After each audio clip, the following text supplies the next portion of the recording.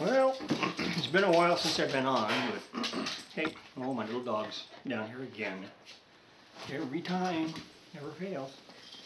Okay. I haven't been on for a while, and I haven't been doing any work on this NC-240D receiver because I've been waiting 2 weeks for a replacement tube that I found that was dead. This 6SL7 was dead in that receiver. Okay, I just yesterday got this in the mail. It was a box with a new tube in it. Well, it's not a new tube. It's a one that was tested, and it's tested pretty good, but it's new old stock. So anyhow, so I got that, and I put it in. Still nothing happened. So anyhow, I'll go ahead and I did get an email from my brother this morning. He came over and troubleshooted it for me, since if I did it, it would take me forever. I would probably take, it could take me a month, I don't know. But anyway, I got the whole story finally. In fact, he did just today from Henry Rogers. It turns out he was not the one that put all the new capacitors in it and put all the new resistors and all that sort of stuff in it. And anyhow, as he says, I got that NC-40D from Mr. T. Well, Mr. T is a guy we knew who just passed away recently, and he was getting rid of all of his stuff. Well, apparently this is one of those things. But he said, anyway, he said, Mr. T had purchased this from Ethan. Well, Ethan is over at Hammond Hi-Fi. So he bought it off of him. And he said it's a really nice example, and it is the highest serial number that's been reported by or for the NC-240D receivers. He says, I knew when Mr. T owned it, he was poking around in that receiver trying to figure out the mods. It looked to me like back in the past a power transformer failed, and a lot of them did because of the paper capacitors to ground on the high voltage winding, and guys leaving receiver turned on 24/7. The guy that did the replacement and the mods looked like he did a pretty nice work, but if there ever was any documentation of any of the mods, it's totally not lost now. We don't know where that is.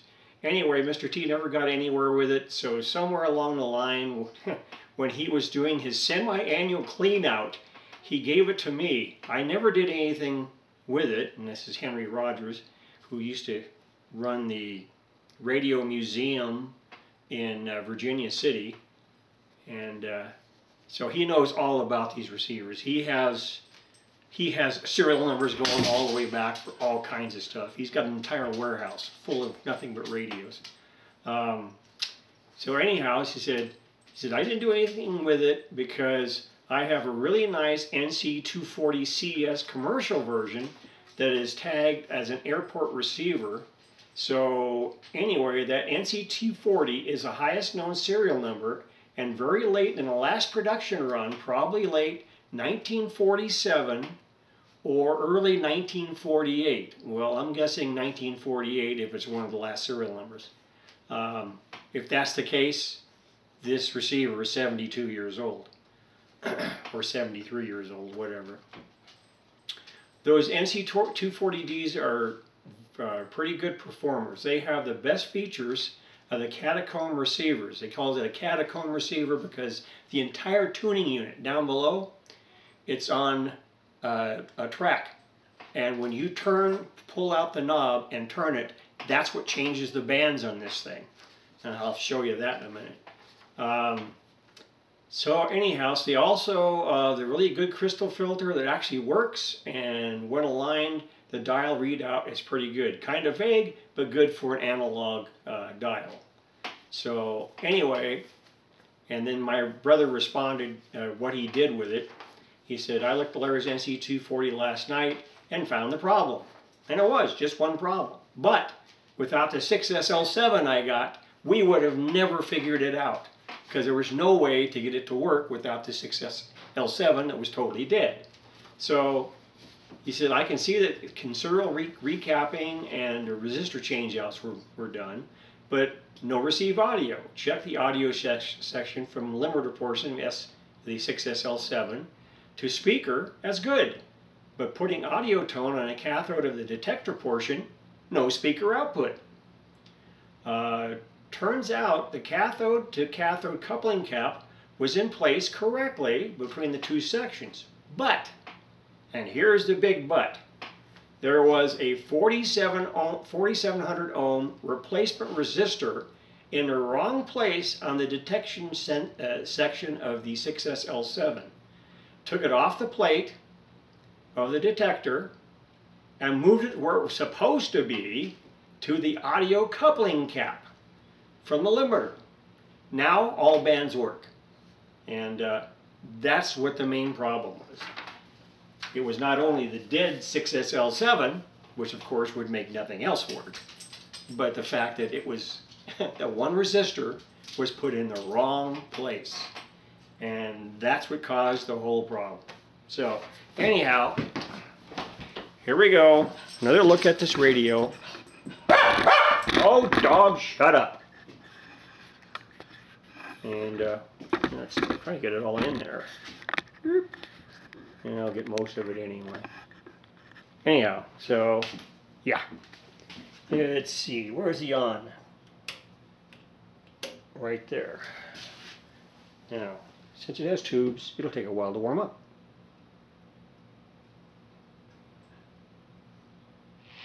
Whoa! Sorry about that.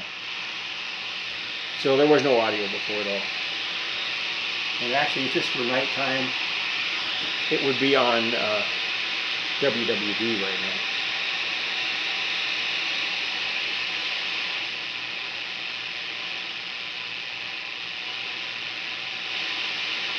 But there was no audio at all before, nothing. But it does work on all bands. The only thing is, I have only a clip lead with the antenna on the back, and that's all. But yeah, and the weird thing about this, like I said, the strange thing about the way this changes bands, you pull that out, and then you can change bands. See? And then, when you're done, you push it back in. And that's how it works. And you're going to get all kinds of noise from this thing too. But it really does work. I was getting WWD. But anyway, so that's how I went from zero audio to not working because of one resistor. But as you can see, it still is a nice looking radio with the matching speaker. And if you can ever find any of these, you might find them on eBay, but they're probably going anywhere from $200 to $300. And I paid a whole $20 for this. So, and then the tube cost me another $10. So there you go, $30 and some more. So anyhow, that's the story on this one. And that'll be it for today. And we will see you guys later.